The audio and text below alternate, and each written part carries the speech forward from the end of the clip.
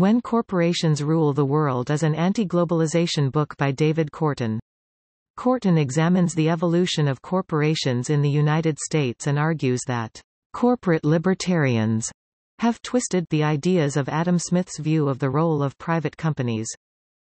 Korten critiques current methods of economic development led by the Bretton Woods institutions and asserts his desire to rebalance the power of multinational corporations with concern for environmental sustainability and what he terms people-centered development. He advocates a 50% tax on advertising. Korten criticizes consumerism, market deregulation, free trade, privatization and what he sees as the global consolidation of corporate power.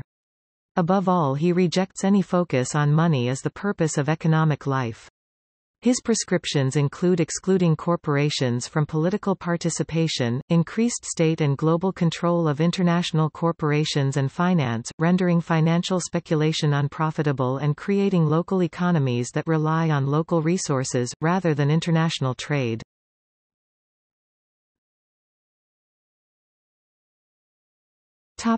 Responses. In a review of the book in Left Business Observer No. 71 in January 1996, Doug Henwood observed, Korten offers a vision of a market economy composed primarily, though not exclusively, of family enterprises, small-scale co-ops, worker-owned firms, and neighborhood and municipal corporations. Much of this is desirable. But it would be impossible to run a complex economy on this scale only. It's easy to imagine furniture being made this way, but not trains and computers.